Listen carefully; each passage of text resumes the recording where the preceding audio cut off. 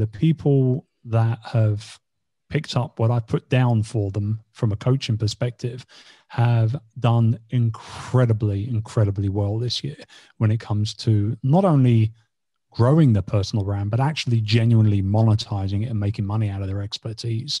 And I mean, really, that at the end of the day, that's what it's all about. And I don't care what industry you're in. I don't care who you're serving. I don't care what products you're selling or what services you're offering. All of that is completely and utterly irrelevant.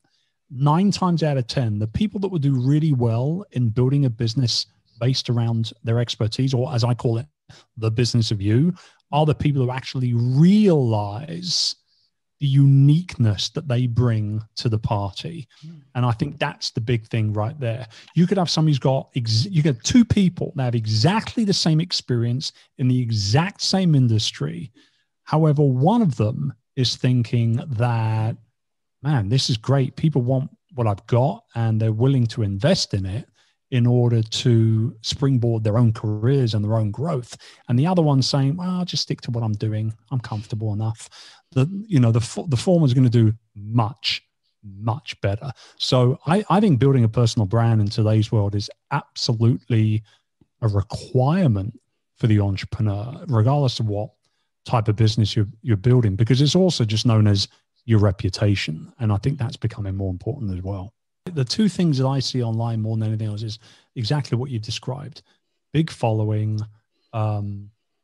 seem to be this ridiculous success personal brand wise, right? Like thousands of likes on their photos on Instagram and lots and lots and lots of subscribers on their YouTube channel and hundreds of comments each week when they post their new video and all that kind of stuff. But they don't have any money. They've got nothing to sell. I mean, they're a commodity, but they're not monetizing that commodity, right?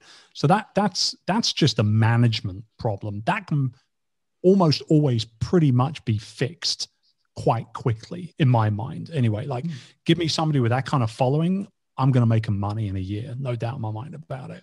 Whereas the other thing that I see a lot of, and I know you do too, is, people say, learn how to build a 7-figure business with me. My business has made 7 figures 3 years in a row. But then when you dig deeper, you realize that person to bring in $1 million in revenue is spending 900 in Facebook ads.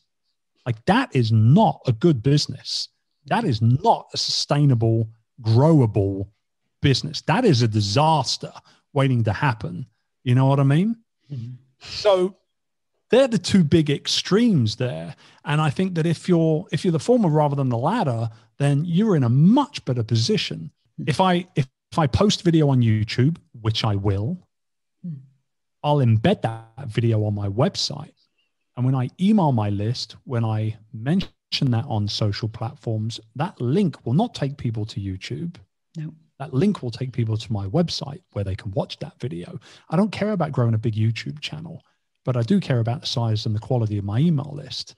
So I think you've got to be very acutely aware of where the really, really important things are.